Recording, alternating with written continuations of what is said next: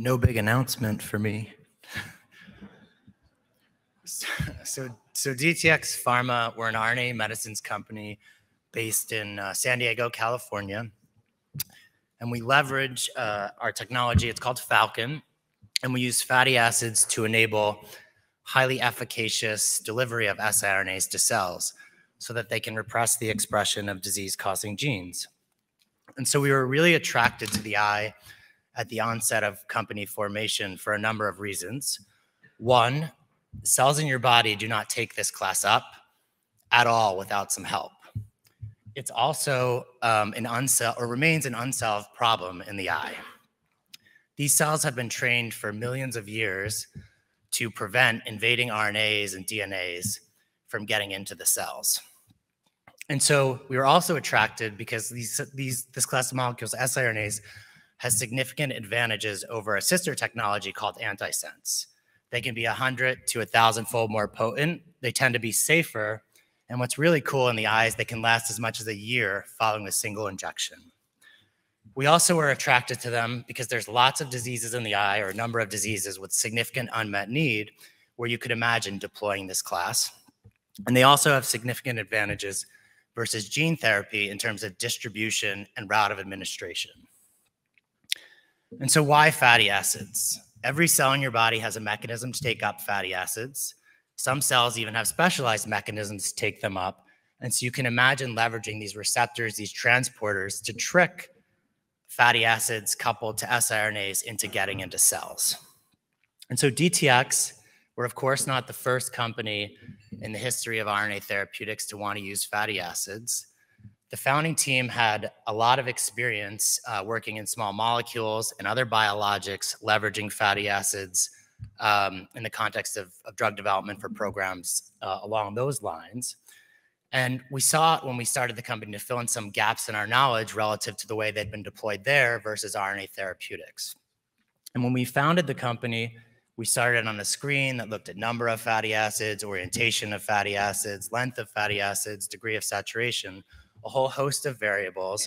And what we uncovered was motifs that enable potent and highly efficacious uptake of siRNA into cells.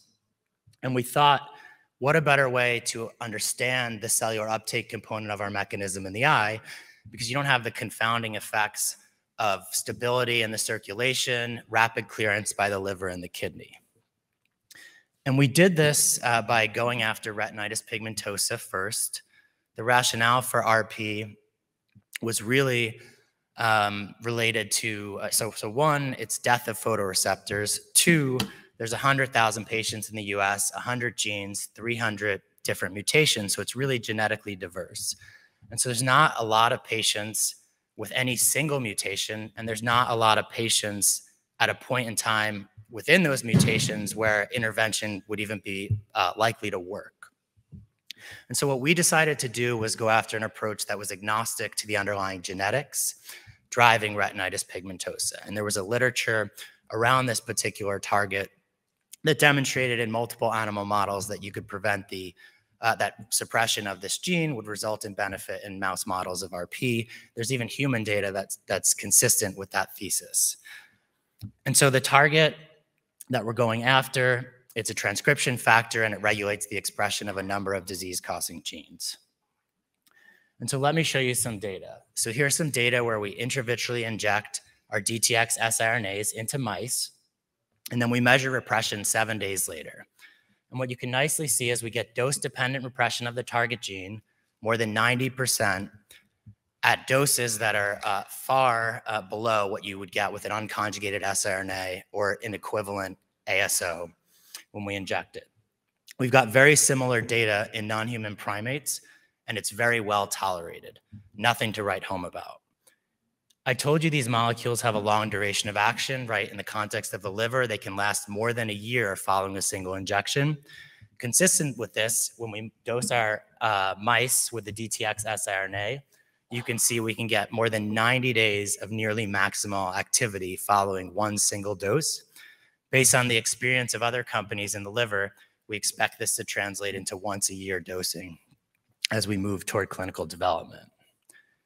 The next question, of course, is are these therapeutically beneficial in different animal models of the disease? And can we demonstrate that they work in an agnostic way? So what we did was we looked at 2 distinct animal models of RP. One, a mutation in a gene called phosphodiesterase 6B. That's called the RD10 model. It's an autosomal recessive model. And then additionally, we looked in a mouse model of rhodopsin, an autosomal dominant mutation called the P23H mutation. And irrespective of the model that we evaluated, when we performed ERGs after a single injection, and we looked anywhere between 28 days and 90 days later, what you can see is you can get nice protection from loss of function, irrespective of whether you're looking at rods or cone function. And what's even cooler, my favorite data, is that the form matches the function. So if you look, it will take me a while to figure out the laser pointer. So if you look in the upper right panel, you can see that the photoreceptor layer is about 6 to 8 cell layers thick after treatment. And that's consistent with the function. And if you look on the left, you can see that there's only a single layer of cells remaining in the mice that were treated with the vehicle. The key proteins that are important for photoreceptor firing and function are also preserved in these animals. So where DTX is today is we're moving this compound through IND-enabling studies, and we're moving it into the clinic next year. The company raised $100 million earlier this year, and we'll use some of that money to get us through proof of concept in RP.